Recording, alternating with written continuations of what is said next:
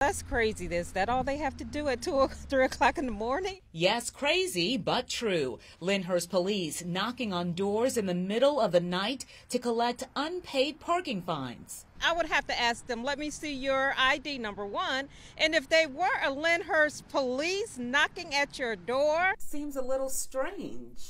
Yeah, well, it does seem strange, but I suppose the alternative could be worse. Lyndhurst Police Chief Patrick Rohde says city law prohibits parking on public streets between the overnight hours of 2 and 6 a.m.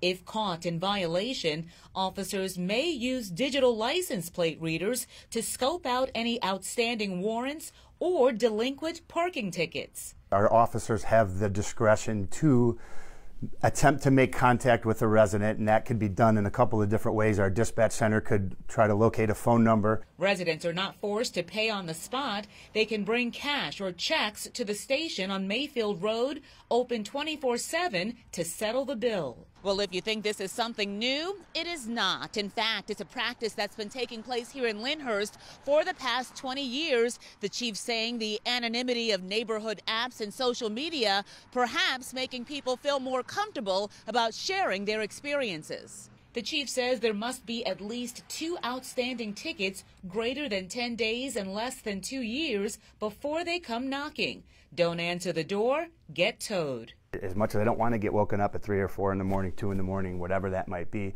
I would much rather have that happen than wake up and find my car missing. So what do you say to police that say just tell people to pay their top parking tickets and you won't get a knock at the door at 3 o'clock in the morning? No, you just can't come to a person's house at 3 o'clock in the morning. Come during normal business hours.